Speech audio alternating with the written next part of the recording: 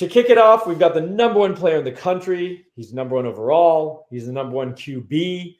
We've got Bryce Underwood, 6'3", 210 pounds. He is out of the state of Michigan, where he just won a state title last year. He's committed to LSU. And, obviously the crown jewel of that recruiting class as of right now. So let's take a look at what he brings to the table. I watched his entire state championship game. I was very impressed with this guy. His stats kind of speak for themselves. 67% completion, 3,100 yards, a 12.5 yards per attempt, which is really some of the best yards per attempt you're going to see.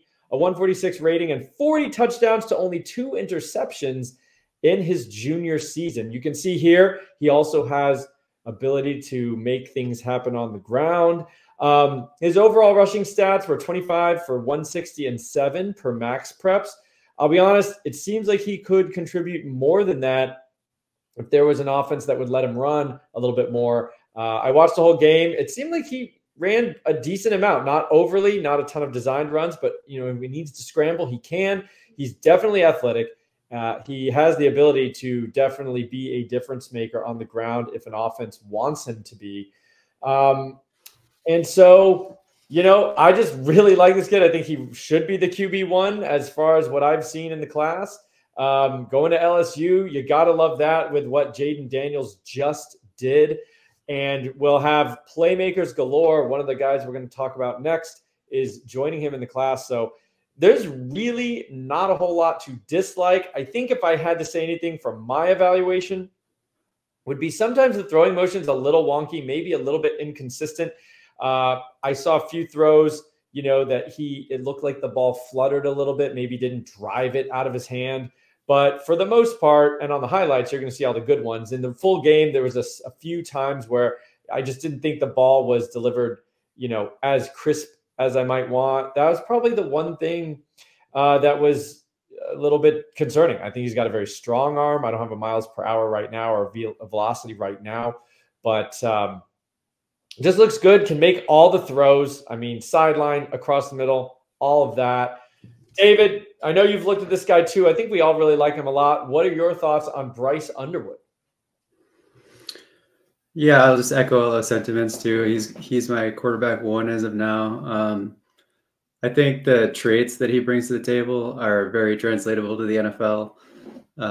He is real athletic. He actually ran for a lot more yards as a sophomore. He ran for like nearly 700 yards. So he has it in him too. I think he probably focused on, just being more of a bit more of a point guard, working out of the pocket, as a junior, sort of polish his game up a little bit. I do agree. Yeah, he can get a little hitchy. His motion isn't super natural to me. I think he's got work to do on his mechanics. He does get a little squatty sometimes on his throws. It's kind of like a bit of a coil he has, where he's got this quick twitch coil that he has going on, where but he can generate tons of velocity. His velocity, I believe, is the highest in the class that Matt measured so far, around like 58 to 60 area, which is, whoa. He has an elite arm. And it's probably going to improve, I would imagine, when he cleans up his mechanics, gets a little stronger. So he's going to have an elite arm. On3 actually compared him to Trevor Lawrence, which I can kind of see because he's a real twitchy guy. Also has some minor issues with accuracy. I think they both kind of have some accuracy issues at times. So I think that's one place to improve. But I mean, I don't know. He seems like he's got good intangibles. He's a winner, as they say. Like he brought his high school team to the state championship 3 straight years in a row. So won 2 of them. So maybe he can get another one this year. But yeah, I think just like as far as, he's got a 79.5-inch wingspan. He's got a big frame to add more weight, get stronger, 10-inch hands. So it's just like, I don't know, all the traits are there for the NFL. Not a whole lot to dislike. By the way, I don't know, Matt, you can speak to this when you jump in here. I don't know if the velocity measurement methods changed, but I mean, 60 would be 3 miles per hour higher than the top arm in the 2024 class. So you're talking about an absolute howitzer if that, if it's really 60 by the same exact method. Matt, go ahead and speak to that and more. Yeah, it is still the same scale as last year. I did adjust everything slightly after the combine to adjust for the difference there, but I did all the ones from before this current class too. So everything is on the same level. His arm is very high end. It's elite. He could be throwing balls in the NFL right now and be looking good there in that aspect. I really like him, my QB1 too, as well at this point. Has all the physical tools you can want.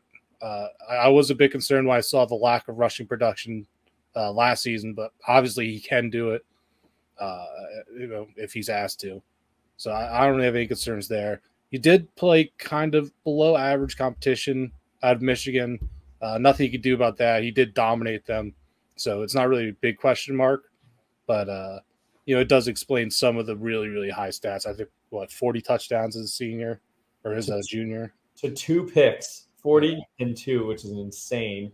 And 12.5 yards per attempt. That's also just like nutty. I mean, 10 is real good. Yeah. 12.5 is bonkers. I guess my other really good concerns with his footwork, he's really more of an arm thrower at this point, I think. He doesn't really drive through his hips that much, which, really just shows that how much more room he can put onto that velocity even more if he gets that situated in college. He has a chance to score higher for me than I think any QB in the last 2 classes. We'll see, of course, after his senior season. But, his upside is arguably the highest of anyone in either of those groups. So, big fan and going to a pretty good college situation. So, love that too. Wheels up for Bryce Underwood, folks. There's just not a whole lot of holes in this game. I think we all are looking at the same thing. So that is Bryce Underwood, QB1 on 3, QB1 on the official. Don't overthink it, folks.